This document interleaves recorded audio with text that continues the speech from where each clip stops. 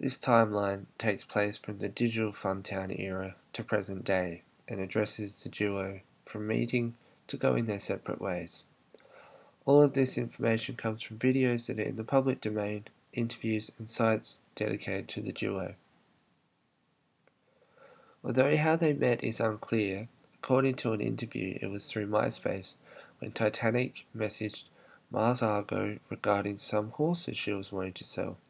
She was after a photographer to film them so she could sell them. The earliest known collaboration between the pair is through a YouTube channel called Digital Funtown. Although they don't appear in a video together on this channel, Sinclair wrote material for the video Pirate Wheel of Fortune, which Mars co-stars in.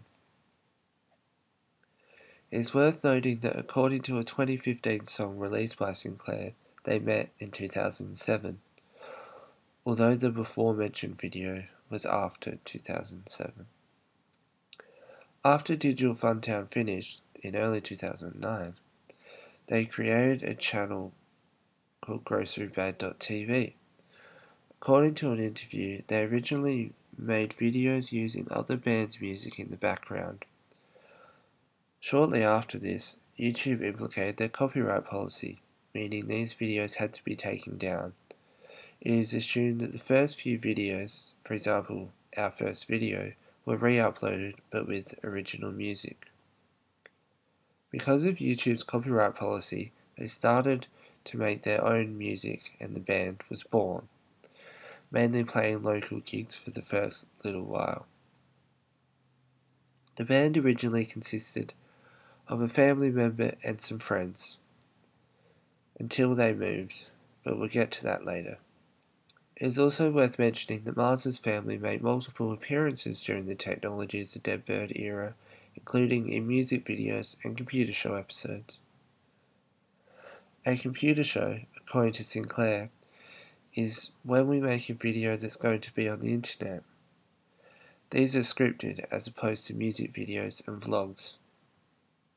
Technology is a Dead Bird was the name of their first album. This is distinguishable in videos by a white or red bird. The bird was a symbol for the album and its associated videos. According to the website Ustream, they had intended to live stream videos and even episodes of their series Computer Show. This is implied due to them having the URL computer-show-live and a video from 2009 where they did a test stream. Although the video only lasts 14 seconds, it is proof that they had intentions of doing so. Not much happened after the release of their debut album in 2009, although they did release a few EPs and many computer show episodes in the process.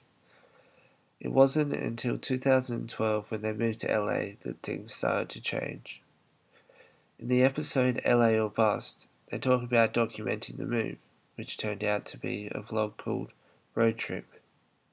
They also mention a new album, which due to never being released, is still to this day nameless. It is unclear what halted the release of the album and its eventual scrapping, although they later seemed to make plans for a new album, completely disregarding the 2012 title. Some songs have since leaked due to people obtaining material in a non-legal manner. In 2013, they recorded and uploaded to their YouTube channel a series of videos that were live from Bedrock Studios. One song in particular, Don't Call Me, went to the front page of Reddit at the time for its creative use of the standard iPhone ringtone. Due to this going somewhat viral, the backlash also increased. During an interview with the now creative Rick and Morty, Dan Harmon, Mars Argo stated that her and Titanic would often receive death threats due to their videos, and as a result, this took an obvious effect on their health and could be seen as part of a reason for the eventual demise of the duo and channel. It is assumed that the songs performed live at Bedrock were originally intended for a new album, but within a few months of Don't Call Me, videos started going missing from the channel. At one stage there were less than 20 videos on the channel. The missing videos were privatized. It wasn't until 2016 when all but 3 were hidden. These are 2 music videos called Using You and Runaway Runaway, and a computer show episode called Delete Your Facebook. The cult-like following has since led to the resurfacing of nearly every video that was uploaded. Sometime in 2015, they went their separate ways.